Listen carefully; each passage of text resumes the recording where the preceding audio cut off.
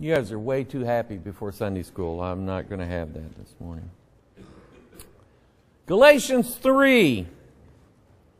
Since we're not out of Galatians 3 yet, you know me. We're going to take every piece of chicken off the bone before we get through with something that we do. No reason to rush. The Lord will come in His time for each one of us. I believe we're here to learn His Word. I just determined when God laid His calling on my life, I didn't take Bible college too seriously. I'll say it that way. Which is probably good. I did learn a couple things there and learn some things that just kind of made me wonder at why people think the way they do. But the things that God has taught me through His Word has been far more beneficial to me and enlightening than probably most of what I learned in Bible college. Galatians 3, we're going to start in verse 19 this morning and just sort of ask the question. I may have got into this last Sunday morning, but it answers the question, why did God put sin in this world? And the other night, we were having a little Bible study, and we were talking about sin. And if sin was excruciatingly painful, utterly distasteful, and had no appeal to it whatsoever, nobody would do it. Or only maybe very few weird people would do it. But sin is very pleasing, very tempting, nearly impossible to refuse, and God made it that way. When Eve looked at that fruit, she didn't go, why would I eat that? It looks awful. Okay? Did you hear about the $120,000 banana artwork? Who heard about that? Some stupid, it's got to be New York, modern artist taped with duct tape a banana to the wall as artwork. He or she did it like 3 times, sold 2 or 3 of them for 120 grand a piece. And then, a couple days later, came in, sat down, ate the banana off the wall. Art!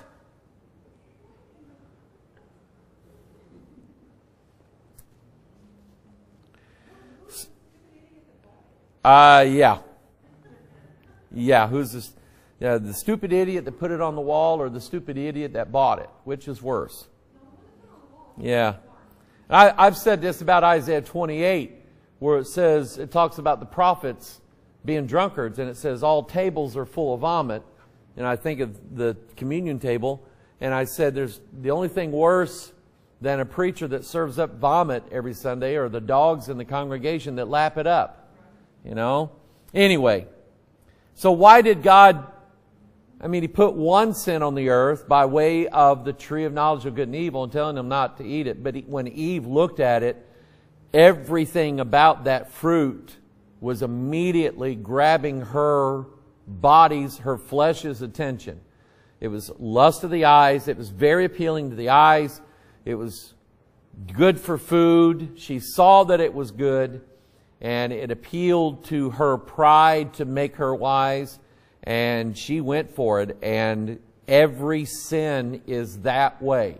So then God takes us from one sin in Adam and leads to Mount Sinai and gives them 10 commandments that they shall not break. And it's like, you know, thou shalt not commit adultery, thou shalt not steal, thou shalt not kill, thou shalt not bear false witness. And then the number 10 one pretty much covers everybody. Thou shalt not covet. Well, that covers everybody, because there isn't anybody who's ever walked this earth that's never coveted something else that they didn't have. Nobody.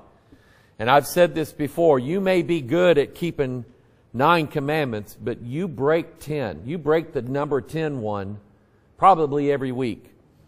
And so, and there's a reason for why God did this. And so he starts out in Galatians 3:19, wherefore then serveth the law.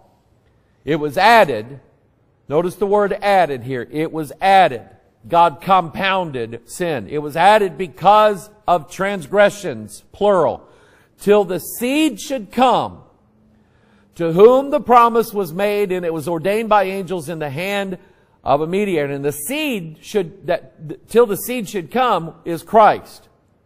Till Christ comes, who fulfills the law, He's the only one. This is why Jesus had to be fully man. If He's only half man, it doesn't count. It's cheating. If Christ really wasn't born with the sin nature dwelling in Him, then it's cheating. God sent His Son, who was fully man.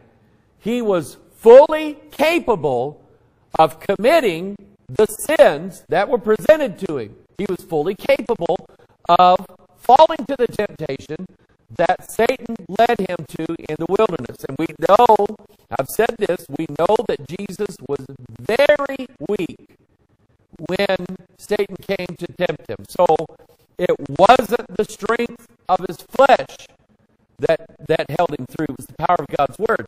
So why did God add then all of these sins to this world? Why did God make them so appealing? Why did God make them practically, utterly irrefusable? Unrefusable, if that's a word. So Romans 2,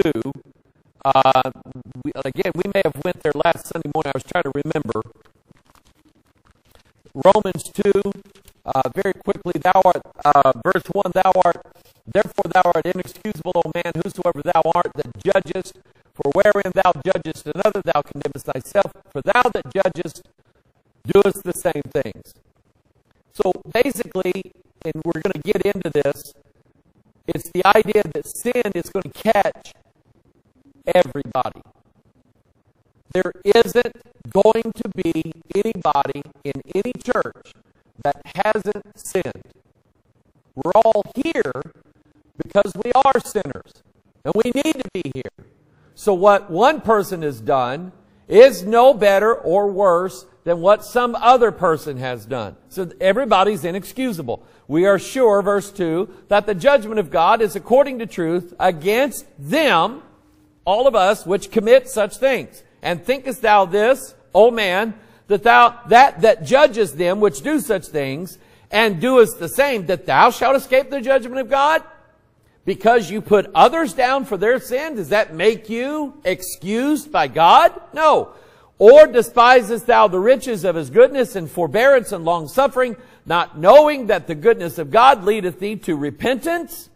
But after thy hardness and impenitent heart, treasures up unto thyself wrath against the day of wrath and revelation of the righteous judgment of God. So God is the only one who is worthy to judge people, because He didn't sin.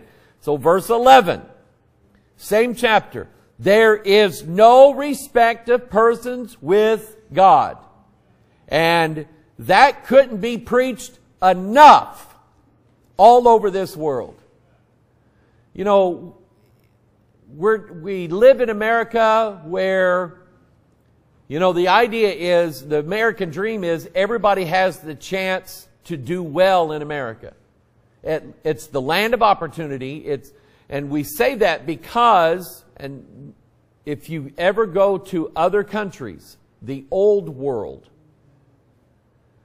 they still do things the old world way. If you go to India, in India, they still classify people by their, what is it called?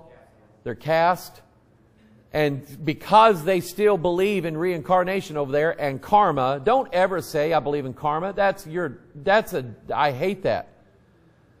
Karma is the idea of past lives, reincarnation. That whatever, if you were born into a poor family, they believe it's because in a past life you lived a terrible life and you deserve to be born in a poor family, and you will stay in a poor family. You will stay poor the rest of your life, and the rest of society will make sure that you do. You will never get offered a decent job. You will never get the ability to buy a better house. You will not be provided the opportunity to have a better life for yourself, which is why most immigrants wanted to come to America, is because at least they would have an opportunity. I mean, how many immigrants came over to this country and became millionaires? Multitudes of them. They found out that in America you could do that. And so even those who were brought over as slaves, when they were freed, they did well for themselves. Okay? So anyway, there's no respect of persons with God. God sees everybody exactly the same. Sinners. Whether they did one sin or thousands of them, God sees them the same. For as many as have sinned without the law shall also perish without the law, and as many as have sinned in the law shall be judged by the law. For not the hearers of the law are just before God, but the doers of the law shall be justified. For when the Gentiles which have not the law do by nature the things contained in the law, these having not the law are a law unto themselves, which show the work of the law written in their hearts. See, even the Gentiles, us Gentiles, we were not given the Ten Commandments, but we have it in our hearts, written there. I mean, in Gentile lands all over the world, it was still wrong to commit adultery. It was still wrong to steal. It was wrong to murder somebody in an innocent person. These are universal laws all over the world. Even before the Bible began to be published throughout the world, it was still wrong to do these things. That shows that the law of God is universal, written in the hearts of man. We just know when things are wrong. Verse 15, we show the work of the law written in their hearts, their conscience also bearing witness, their thoughts, the meanwhile accusing or else excusing one another, in the day when God shall judge the secrets of men by Jesus Christ according to my gospel. I mean, did Jeffrey Epstein really hang himself? Nah.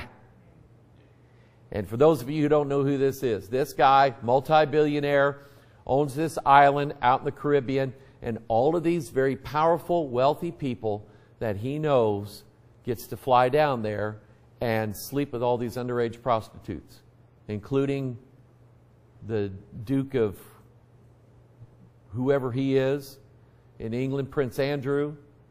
Okay? I mean, he's caught. He's caught red-handed with his arm around this 17-year-old hooker. Okay? He's guilty. Everybody knows it. So they put Jeffrey Epstein, the guy who owns this place, in jail, and all of a sudden he hangs himself. I don't believe it. This guy had a list of names of too many very powerful people, and he was probably going to turn them in, and that's what they were afraid of. He was, no doubt.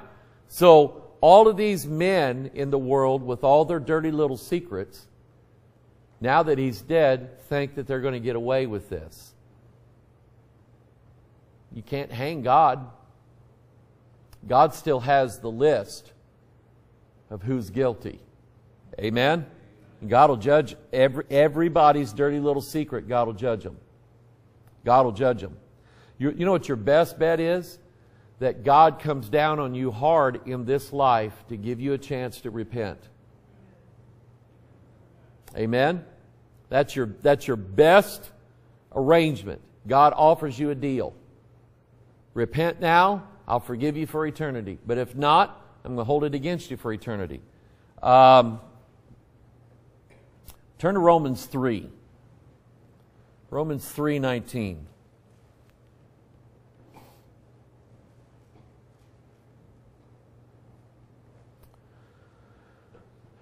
We use the verse Romans 3:23 in what we call the Romans Road to Salvation when we don't read people the whole Bible and ask them then, do you want to be saved?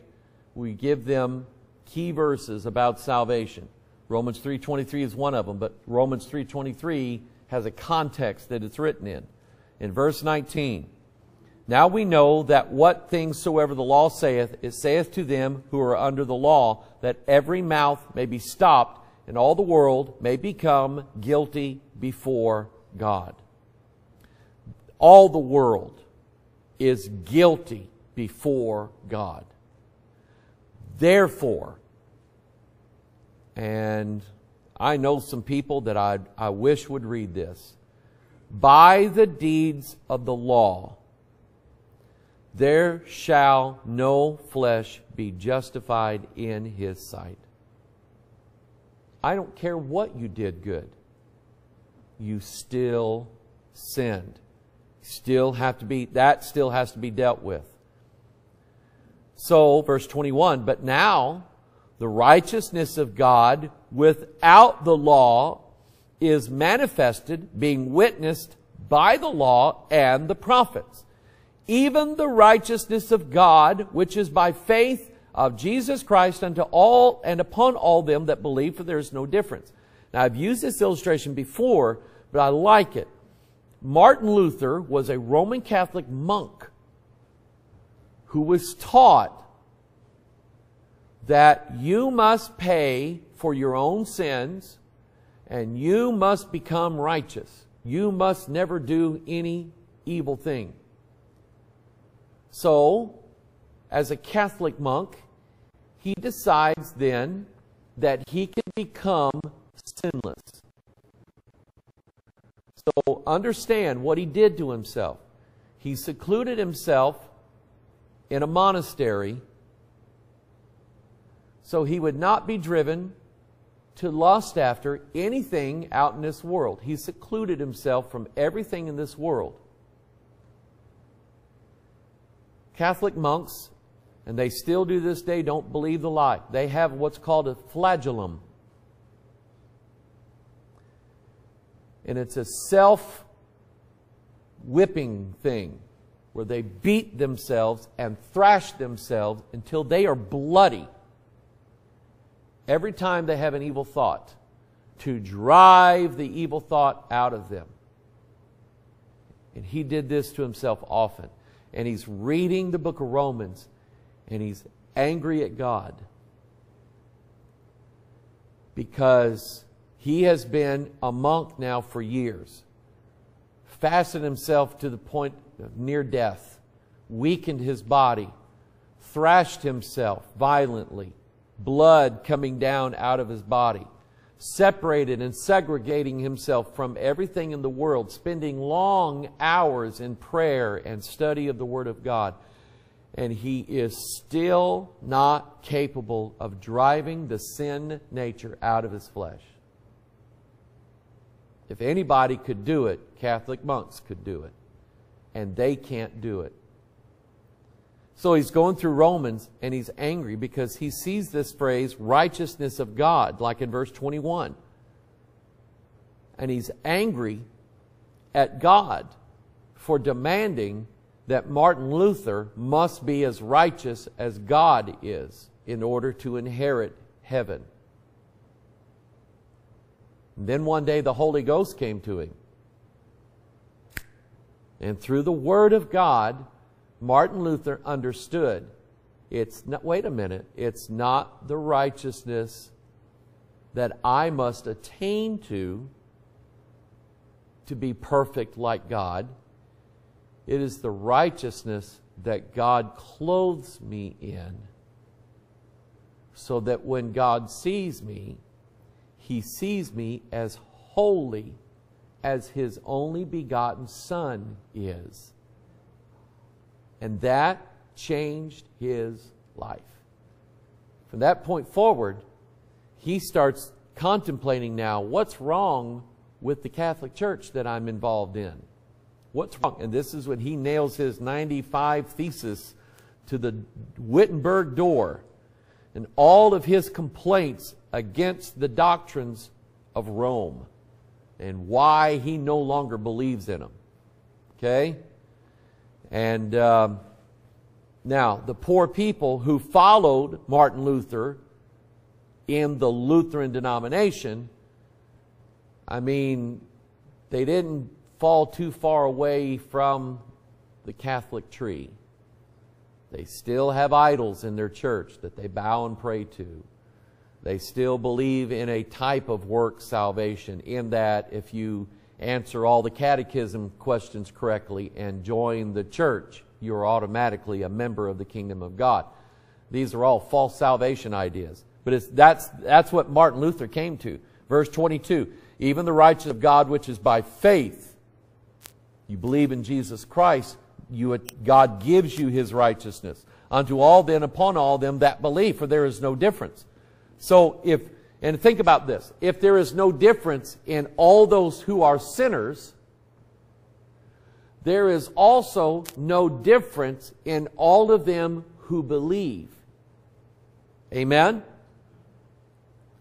So if the worst of us in this congregation, if the worst of us believe the Word of God and believe in the Son of God, they are just as saved as the best of us. That's what that means. There is no difference. God may have to whip them more than He does other people. But whip them He will, because they are His sons, and there is no difference. I do not believe that there are groups of people in heaven who are classified as having better rewards than other people in heaven. I do not believe that there are neighborhoods in heaven, and that's the good neighborhood and this is the not so good neighborhood. I don't believe that. It's not biblical. It's not right. And I've been told that, well, you'll get greater rewards in heaven. Show me that in this book. Show it to me.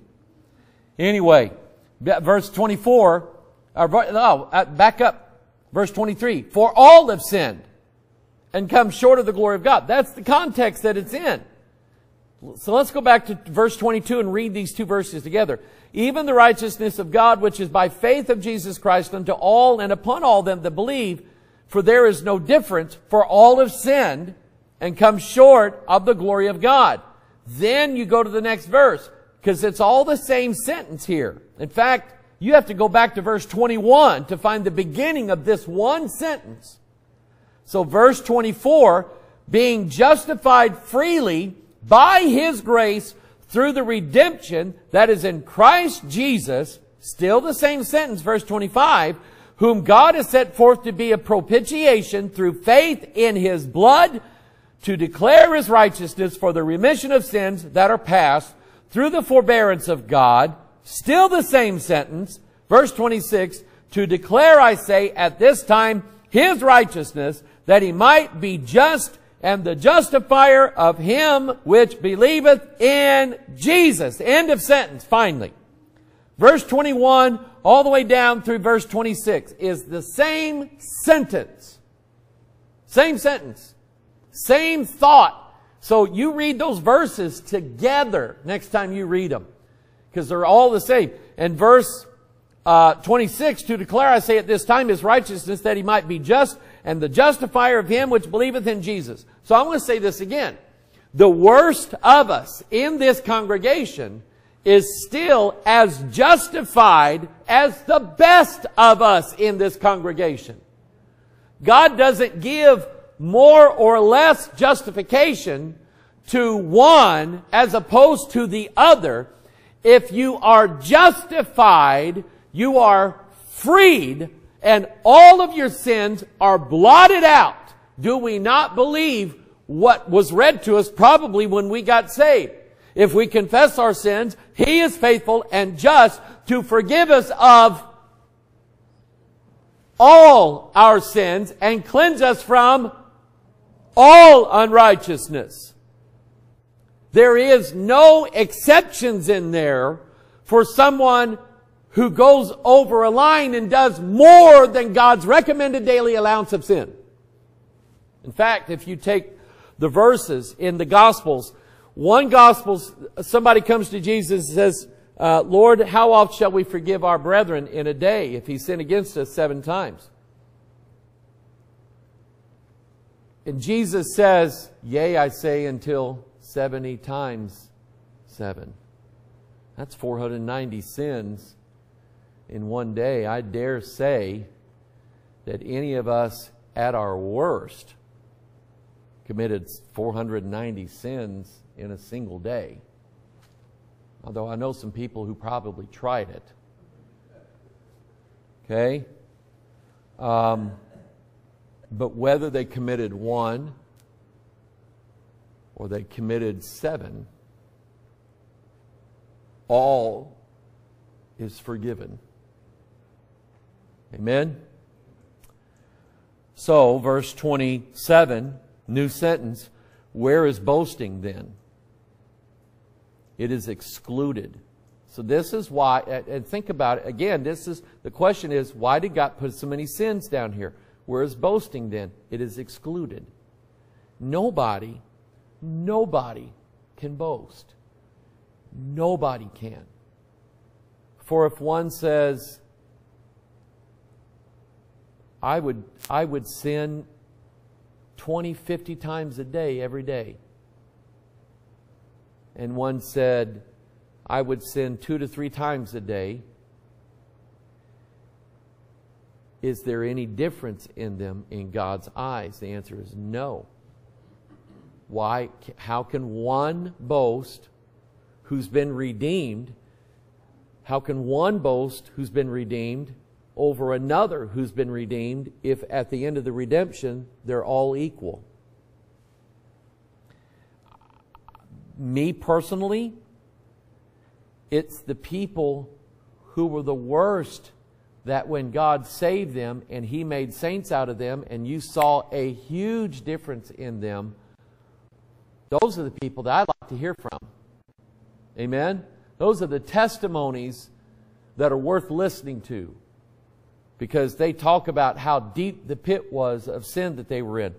So, where is boasting then? It is excluded, verse 27. And then he says, by what law? Of works? Nay, but by the law of faith. Therefore we conclude that a man is justified by faith without the deeds of the law. And again, I know somebody, and I'm very troubled by this, but I saw it coming. They have turned over to a form of work salvation, but you would never get them to admit that, but it is. Because it says, I keep the Sabbath days. We go to church only on the Sabbath day. We keep all the Jewish feasts. We keep the Jewish dietary laws. Big deal. Big deal. Because if you say that you keep the law on one point, if you say that, then you are saying, I will attempt to keep all of the law. And it's not possible. Not possible. So Romans 5, turn there.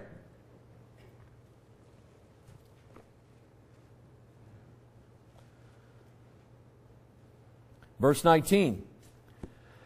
For as by one man's disobedience. In Romans, I love Romans 5. It's a little hard to understand until you really get into it and think about it. That's why you're supposed to meditate on the Scripture. Think about them. Think about what he's saying. Here we have one man, Adam, who sinned one sin. So here we have Christ, one man, the second Adam, who does no sin. So as by one man's disobedience, many were made sinners. So that's why Adam had to be the very first human being ever. Ever. And all humans come from the single man, Adam. Nobody other than Adam and Eve. By one man's disobedience, many were made sinners. So there's over 7 billion people on the planet now, which means there are over 7 billion sinners on the planet right now. For as by one man's disobedience many were made sinners, so by the obedience of one, who is Christ, shall many be made righteous. This was the plan of God. Moreover, the law entered that the offense might abound. God did this on purpose. He made so many different sins. Because while one person, who in here likes grapefruit? You eat grapefruit, you love grapefruit. What is wrong with you?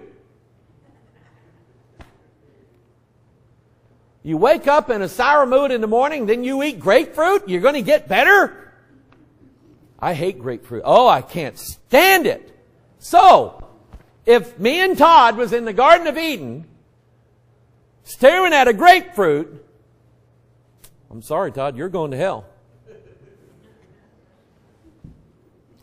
But I'm not, because I'm going, I hate those things. So, that's my point.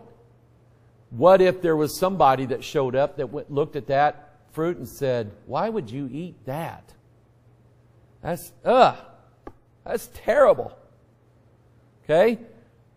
So God said, well, I'm just going to put so many sins down on everybody that nobody will refuse. And that's what he's saying here. For more of the law entered that the offense might abound. So everybody's guilty. And then, this is where this verse comes from. But where sin abounded, grace did much more abound. That as sin hath reigned unto death, even so might grace reign through righteousness unto eternal life by Jesus Christ our Lord. And if you notice, I'm a numbers guy. So I pulled the numbers. The word sin, 336 times in the Old Testament, only 112 in the New Testament. I'm showing you the difference between the Old and the New. Whereas grace is only 39 times in the Old Testament. And there are 39 books in the Old Testament. Grace is found 131 times in the New Testament. So where sin abounded, grace did much more abound. You got sin only 112 times in the New Testament. Grace is 131 times in the New Testament. So there's more grace than there is sin. Amen?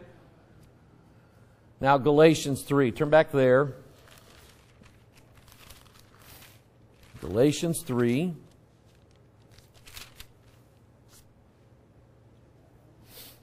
Verse 19. Wherefore then serveth the law? It was added because of transgressions, till the seed should come to whom the promise was made, and it is ordained by angels in the hand of a mediator. I've spoken about this before. You have the mediatorship of Moses in the Old Testament. I taught about this the other night. If you have all the people at Mount Sinai, and God is speaking, and yet when they hear the voice of God, it puts terror on them, and they are afraid they're going to die. What voice that might be. And all these people who say they hear the voice of God, they are lying through their teeth. Okay? So, well, Pastor Mike, you've said God said to you, yes, hear. Hear. But they heard the voice of God, and it terrorized them so bad, they were afraid they were going to die. So they said, Moses, from now on, you go listen to God, and then you come tell us, and then we will listen. That's what they said. So then why did Korah show up one day? Why did even Aaron and Miriam, Moses' brother and sister, stand against Moses saying, what, are you the only one who God speaks to? Well, that's what they said at Mount Sinai. Moses, you hear from God and come tell us what He says. They wanted in on that. They wanted, I guess, the glory or whatever. So Moses was the mediator of the old covenant. But here's the question. Did Moses get to go into Canaan land? No. Why? He sinned. God told him to speak to the rock the second time. And Moses was angry at the Jews, which I can see his point. It's easy to get angry at the Jews. So he gets angry at them, and he's mad, and he smites the rock. And yes, water came out. But God pulled Moses aside, took him on top of the mountain, and said, Moses, there's Canaan land. Isn't that pretty? You're not going there. And the picture of that is, God will not allow the law will not lead you to the promised land. You might see it, but you'll never go there. If you think keeping the law, even part of the law, like some of the Hebrew roots, Seventh-day Adventist, sacred name, whatever, if you think that even keeping part of the law justifies you before God, you are wrong. Moses doesn't get to lead anybody into the promised land, and he still doesn't. He still doesn't. So, but Moses was the mediator of the old covenant. That's why there had to be a second person to come and lead them in the promised land. So that was Joshua. So now Christ is the mediator of that new covenant. If we have a new covenant, then it's a new mediator. An eternal mediator for an everlasting covenant. And it has to be that way. Verse 20, and the mediator is not a mediator of one, but God is one. So, in other words, you don't have a contract with yourself. You can't make a contract with yourself. It has to be two parties, and there has to be someone mediate that. So, that's what he's saying here. Is the law then against the promises of God? God forbid. For if there had been a law given which could have given life, verily righteousness should have been by the law. And that's the point I've made. If you go back and read all through the Israelites' journeyings in the wilderness, I don't believe you're ever going to see one place where God said, if you keep these commandments, I'll let you live in heaven. I'll give you everlasting life. I don't believe you'll ever see it there. Because I don't think that God ever intended that the law would give anybody everlasting life. Even if you kept all of it, which nobody did. That's what he said. If the law which could have given, if there had been a law which could have given life, verily righteousness should have been by the law. But the Scripture hath concluded all under sin, that the promise by faith of Jesus Christ might be given to them that believe. It's not until the new covenant that Jesus says, and whosoever believeth in him shall have everlasting life. The old covenant was to give Israel an earthly promised land, but not a heavenly. And they don't understand that to this day. We're going to study that next Sunday. Who remembers a day when a teacher could spank you in school? That's a foreign idea to school kids now. Doesn't exist. Too many lawsuits. So that, and what this is about is, Paul said the law is a schoolmaster. Okay? And those of us who lived in the olden times, we get that. We get that. Father in heaven, we thank you for your word. Thank you for the chastisement of peace. Thank you for loving us. Thank you for making us equal. All the same. By grace. Whether the worst of us here or the best of us here, we'll all join together around your throne, celebrating grace, thanking you for the Word of God, thanking you for faith. Bless your Word in the hearts of those who listen today. Give us peace, we pray, in Jesus' name. And all of God's people said, Amen.